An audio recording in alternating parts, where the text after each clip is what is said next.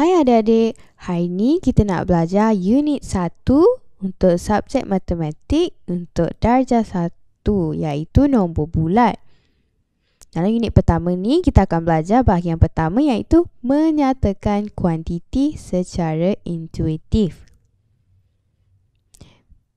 Cara untuk kita menyatakan kuantiti secara intuitif ialah apabila kita tak tahu berapa bilangan sebenar objek ataupun item tersebut. Kita boleh menyatakan kuantiti secara intuitif dengan cara menggunakan perbandingan. Contohnya, kita ada kotak A dan juga kotak B. Kalau kita tengok, dalam kotak A ada banyak guli. Tetapi dalam kotak B ada sedikit guli. Jadi daripada sini kita dah buat perbandingan antara kedua-dua kotak iaitu kotak A dan kotak B. Kita tengok, kotak A ada banyak guli. Kotak B pula ada sikit guli. Jadi ini adalah salah satu cara untuk menyatakan kuantiti secara intuitif sebab kita tak tahu jumlah sebenar item di dalam kotak tersebut. Selain itu, kita juga boleh gunakan perbandingan dengan menggunakan ayat sama banyak ataupun tidak sama banyak. Jom kita tengok gambar ni. Gambar yang pertama ada pasu yang ada 4 kuntung bunga dan juga pasu yang ada 1, 2, 3, 4 kuntung bunga. Jadi kita boleh kata bilangan bunga dalam kedua-dua pasu adalah sama banyak. Sebab kalau kita kira memang ada sama banyak. Sini ada 4, sini pun ada 4. Tetapi kita juga boleh buat perbandingan dengan cara mengira kedua-dua bunga di dalam pasu tersebut iaitu sini ada 1, 2. Sini pula ada 1, 2, 3. Maksudnya, bilangan bunga dalam kedua-dua pasu adalah tidak sama banyak.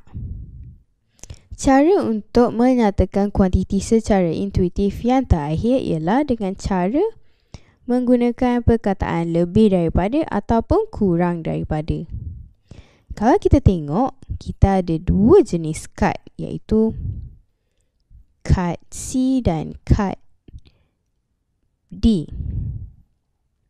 Bilangan titik pada kad C adalah lebih daripada bilangan titik pada kad D. Manakala bilangan titik pada kad D adalah kurang daripada bilangan titik pada kad C. Macam mana saya tahu dia ada berkurangan? Sebab kita ada 1, ada 2, ada 3, ada 4. Tapi sini ada lagi 1, 2, 3. Maksudnya kad C ada lebih banyak titik daripada kad D.